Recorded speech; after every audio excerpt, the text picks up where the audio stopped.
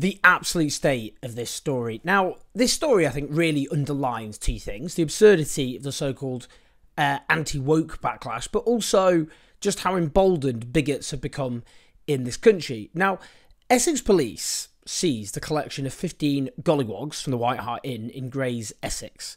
And this was because there was an anonymously reported hate crime, which was reported.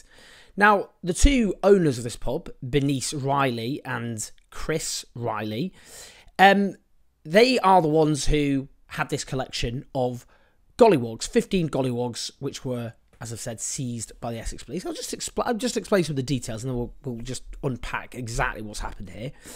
Now, apparently, the Mail Online was briefed by Suella Braverman's, a source close to her, basically, which suggested that Braverman had made her unhappiness very plain to Essex Police, so they're under no illusions. Adding that police forces should not be getting involved in this kind of nonsense. It's about tackling antisocial behaviour, stopping violence against women and girls, attending burglaries and catching criminals, not seizing dolls. It should be said that Essex Police have denied that they were ticked off. Now, so basically what happened is there was a complaint about report of someone being in some way racially harassed, alarmed or distressed by the presence of these gollywogs, which is, and I do think this needs to be emphasised over and over again, gratuitously racist caricatures. Now, the landlady complained, bemoaned, oh, the police love the dolls, I have no updates at all, the whole thing is totally mad. Oh, there's definitely some mad elements about this, which I'm about to go on to. Since the gollies were taken and the stories in the newspapers, we have had so many people get in touch with myself and my husband to say we shouldn't give up and we should keep them on our shelf. I wonder what the views of those people are, those particular punters who are so desperate for the gollywogs.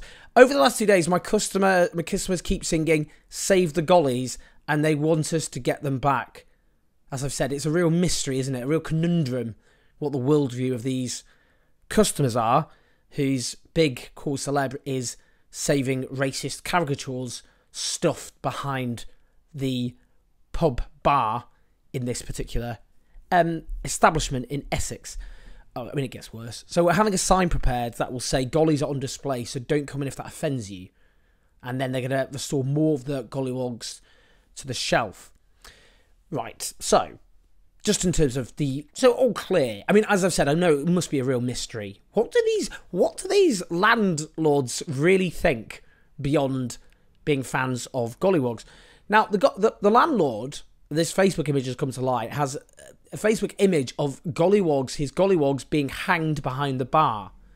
He writes, "We have our gollywogs, yay," and they're, as I've said, being hanged. His wife replies, "Are you sure this is legal, lol?" Well, some awareness then of what they're doing, it seems. He responded, "They used to hang them in Mississippi years ago." You could just argue at this point, I don't need to say anything more, given that he's hanging racist caricatures of black people and then has posted on Facebook about how they, by which we mean white supremacists, used to hang them, i.e. black people, in the deep south of the United States many years ago. Now, following the Black Lives Matter protests, which followed the police murder of George Floyd back in 2020, he posted a White Lives Matter image on Facebook. When Kwasi Kwarteng was fired as Chancellor of the Exchequer, he posted Black Chancellors Matter. He's also posted such delights as, when is White History Month, please, anybody know? He posted a picture of some carrots mocked up as a family reading a book with the only same-race family you will see on TV this Christmas. He also wrote this long spiel regretting the bygone era of the 1970s and 1980s, which featured I mean, if you want to know about Love Thy Neighbour, do Google it and you'll see the problem. And then adds, nowadays we have transgenders, gays, people that don't know what they are, illegal immigrants, schools teaching transgender at an early age. What is their agenda? Then adds, we now have the prospect of a Muslim PM, along with many other Muslim mayors throughout the UK. There's obviously other Muslim mayors apart from Sadiq Khan. Don't get me wrong, I choose to live in a Muslim country here in Turkey. I think this is because he seems to move between the UK and Turkey, because the Mail Online piece suggests that he's returning from Turkey to the pub which he owns in Essex. Did all the UK agree to live under a Muslim regime? Well, I mean, as someone who lives in London, which has had a Muslim mayor now since 2016. It's 2023. What does he mean by Muslim regime exactly? There's a mayor who is a Muslim. There is obviously, I mean, does he think that a Islamist state has been imposed in London?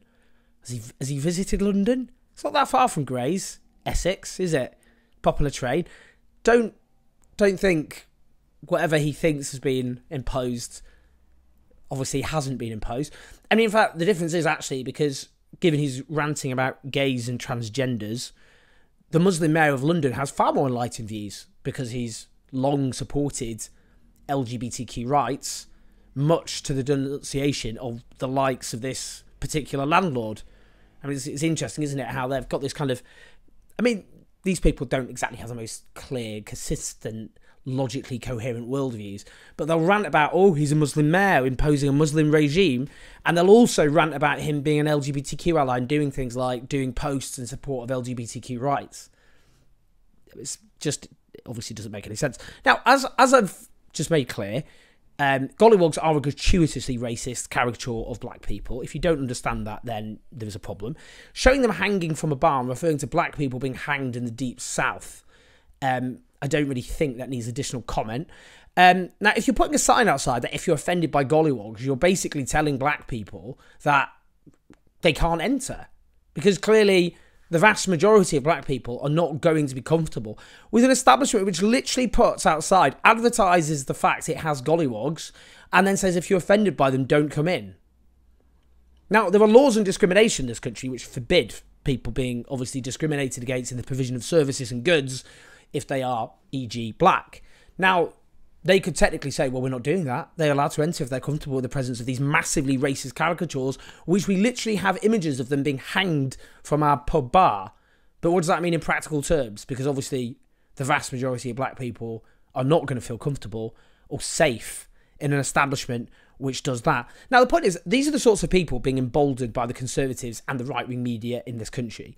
This is the world being created by the likes of Suella Braverman, who is quoted, in terms of a source close to her, defending this pub landlord and this pub, this establishment, from the action taken by the police and our newspapers. What's happened is the term woke has been stolen from African Americans, and that was about being alert to racism, and turned into some sort of pejorative, which is just a catch-all term for anyone who cares about racism or any forms of bigotry or any forms of injustice in society, to make it out like they're a problematic, bad person. That if you care about anything which is to do with how people are treated if they are, for example, black or gay or trans or a member of another minority or women's rights, that somehow you just stamp woke on them and you've labelled them a bad person who's or a laughable person, or someone who's not to be taken seriously by those kind of upstanding citizens, the type, of course, who are pub landlords who stuff racist caricatures of black people hanging from their bar. Now, the impact of all of this is to embolden bigots who are becoming more and more confident and unashamed in their behaviour. And that's the environment that has been created. So I think it's striking that if you have a Home Secretary who is opposing this police action, and I have to say, look, there's no confidence by the vast majority, well, there's no confidence by many members of minorities in this country in the police to take action against hate crimes. The vast majority of hate crimes, you do not get any action taken by the authorities, essentially decriminalised in this country.